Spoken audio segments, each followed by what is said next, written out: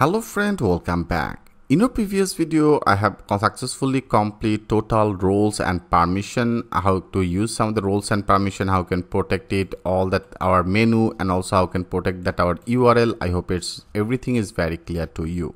So now friend, in this video I want to create some of the error default page. That means when you put inappropriate some of the URL, like here right now if you put some of the inappropriate URL, so this URL is not exist, right? If you click as a enter, by default Laravel actually provided one of the default page as a 404. So I want to load one of the 404 page. Here I want to load one of the custom 404 page. Right now I want to close everything that will be not needed. Okay, here I have also successfully done this job. Here also will be not needed. Now I want to create this type of the 404 page. That is very easy. Only now you have to go to your view. Okay, that is our view file. I want to better minimize all into the view folder area. Here you have to create one of the folder name is very important. That will be as errors. Okay, this type of one of the folder you have to create, and then into the folder area I want to first of all create another 404. So now I want to create as a save as. I want to create one of the blade page as a 404.blade.php. So friend, that's all you have to do. Here if you load one of the HTML tag, like I make it as a 404, and here into the body, okay, into the body I also want to use one of the h3 tag. That will be as a 404. Now that this page will be loaded, if you click as a save all, and when you put any appropriate some of the URL, now if you click as a enter, now you can see that is a 404 is successfully loaded.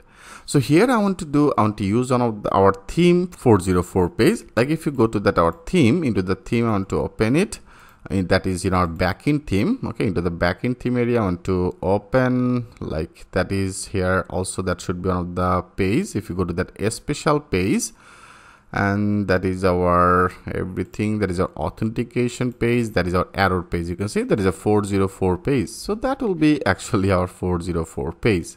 So now that is one of the page error as a HTML. That means pages error and HTML dot. I want to go there. So that is our pages, and that is our errors. Okay, errors, and you can see that is our 404 HTML. I want to simply copy everything from here. Okay, I copy everything from to this position. That is one of the static file, and then I want to add it in our 404 blade. Here I want to paste it. Okay.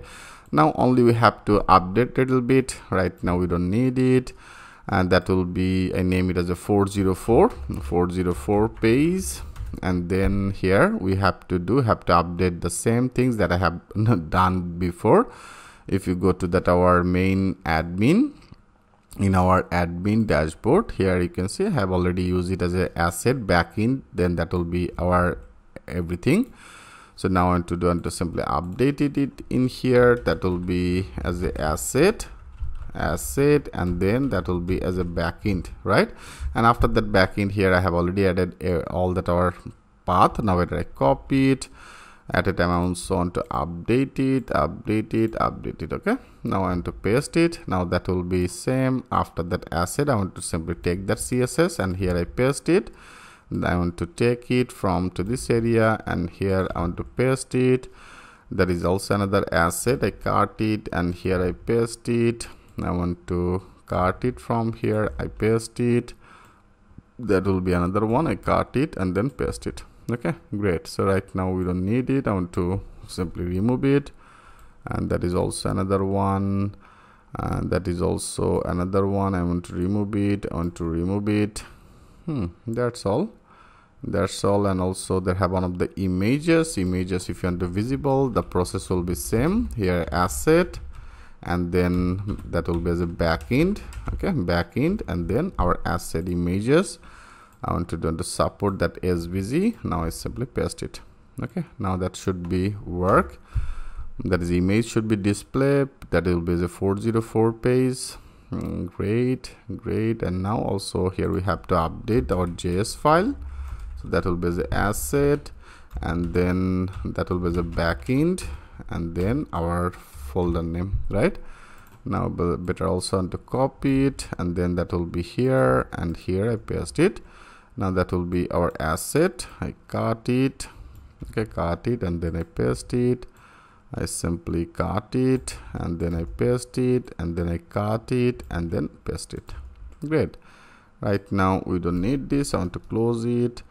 I want to simply remove it from here. I want to remove it. That's all. That is one of the static page. Okay, now this page should be displayed. If you now click as a save all, and now if you go here, now that is our custom 404 page should be loaded. Yes, you can see it's now successfully loaded our custom 404 page.